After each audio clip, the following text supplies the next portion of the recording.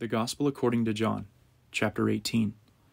When Jesus had spoken these words, he went forth with his disciples over the brook Cedron, where was a garden, into the which he entered and his disciples.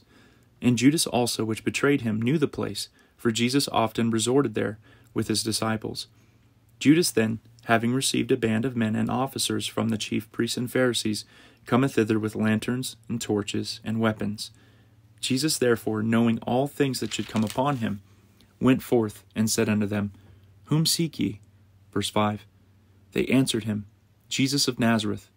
Jesus saith unto them, I am he. And Judas also, which betrayed him, stood with them. As soon then as he had said unto them, I am he, they went backward, and fell to the ground. Then asked he them again, Whom seek ye? And they said, Jesus of Nazareth. Jesus answered, I have told you that I am he. If therefore ye seek me, let these go their way, that the saying might be fulfilled which he spake, Of them which thou gavest me have I lost none. Verse 10. Then Simon Peter, having a sword, drew it, and smote the high priest's servant, and cut off his right ear. The servant's name was Malchus. Then said Jesus unto Peter, Put up thy sword into the sheath. The cup which my Father hath given me, shall I not drink it? Then the band and the captain and officers of the Jews took Jesus and bound him, and led him away to Annas first, for he was the father-in-law to Caiaphas, which was the high priest that same year. Now Caiaphas was he which gave counsel to the Jews, that it was expedient that one man should die for the people. Verse 15. And Simon Peter followed Jesus, and so did another disciple. That disciple was known unto the high priest, and went in with Jesus into the palace of the high priest. But Peter stood at the door without. Then went out that other disciple, which was known unto the high priest, and spake unto her that kept the door, and brought in Peter. Then saith the damsel that kept the door unto Peter, Art not thou also one of this man's disciples? He saith, I am not. And the servants and officers stood there, who had made a fire of coals, for it was cold, and they warmed themselves. And Peter stood with them, and warmed himself. The high priest then asked Jesus of his disciples, and of his doctrine. Verse 20. Jesus answered him, I spake openly to the world. I ever taught in the synagogue and in the temple, whither the Jews always resort, and in secret have I said nothing. Why askest thou me? Ask them which heard me. What I have said unto them, behold, they know what I have said.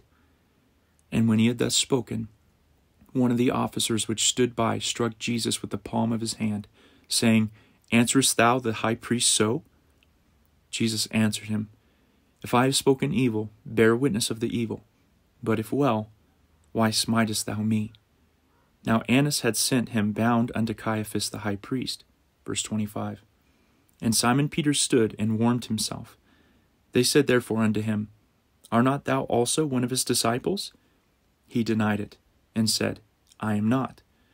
One of the servants of the high priest, being his kinsman, whose ear Peter cut off, saith, Did not I see thee in the garden with him?